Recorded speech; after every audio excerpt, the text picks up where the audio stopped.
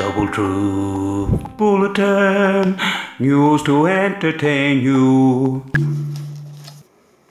Good evening and welcome to the Double Truth Newsroom. The government are celebrating tonight with their victory over transparency and accountability in politics.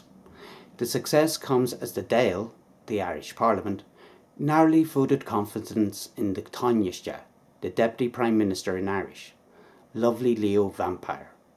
The vote comes after the Taoiseach admitted that he had shared confidential state documents with a friend at the OK Golf Club during his tenure as Taoiseach, the Irish Prime Minister, in 2019.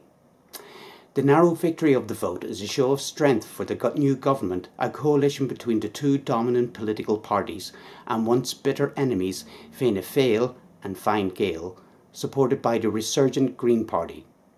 A statement from Lovely Leo said, "This vote confirms a new era in Irish politics. It is clear that Fianna Fáil and Fine Gael are able to work together and continue the business-as-usual model for government." The new Taoiseach, Miserable Michael, and senior coalition partners said, "Sure, it reminds me of the tent at the Galway races. The good old days with me and Charlie and the bankers and the judges." The Green Party were unavailable for comment as they are all showing symptoms of Golf Pig 20, the pigment disease turning Irish politicians green. The newfound unity between Fianna Fáil and Fine Gael comes as the government prepares for the centenary celebrations of Ireland's independence from the United Kingdom and the start of the bloody civil war which claimed the lives of over 3,000 citizens, many of whom were non-combatants, and countless atrocities committed by both sides. In other news, staying with the OK Club, the Golfgate scandal, in which members of the private and exclusive OK Golf Club were found to be rule-bending at a golf competition, continues to haunt the government. A constitutional crisis has arisen as a direct consequence of the state's separation of powers.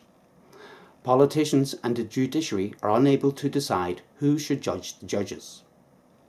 A spokesperson for the OK Club said, "What happens at the OK Club stays at the OK Club. Sure, we're all just trying to keep the wolf from the door."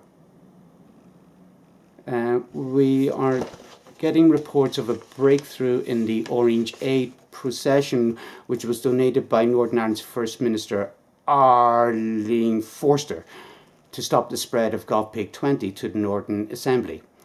It is thought that the apprentice boys who had been triumphantly marching the oranges to Dublin had got lost in the new no man's land of the United Kingdom European Union border area. However, the Double Truth News team are following up reports of sightings of a large group of men fitting the description on a boreen, a small road in the Irish language, near Cahir-Siveen in County Kerry. The Double Truth News team will bring you updates on this breaking story throughout the evening. Double Truth Bulletin, news to entertain you. We interrupt your programme to bring you breaking news about the Orange Aid story. The Double Truth News team have managed to track down the group reported in Kerry, and we are able to go live now via satellite for an exclusive interview with our reporter Neil Diggam. Hello Neil, can you tell our viewers where you are right now? Good evening from the beautiful West Kerry. And we're here on Bunglashla Mountain, overlooking the Atlantic Ocean and the famous Gaelic rocks made famous by the Star Wars film. And can you tell us about the Orange Aid? Have you made contact with the apprentices? Yes, it appears that the reports are correct.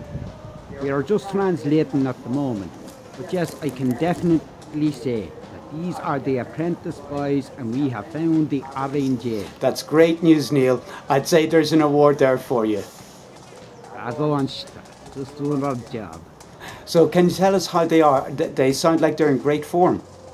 Oh yes, they are in high spirits, all right. We are the first people they've seen in 2 months now. They're all a little bit grizzly, to be honest, there's a bit of a smell.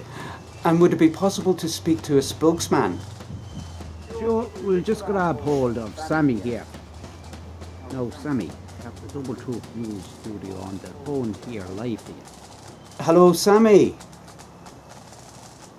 Okay, how you doing? It's Sly Feen here at the Double Truth Newsroom, and we would like to be the first to welcome you to the Republic of Ireland.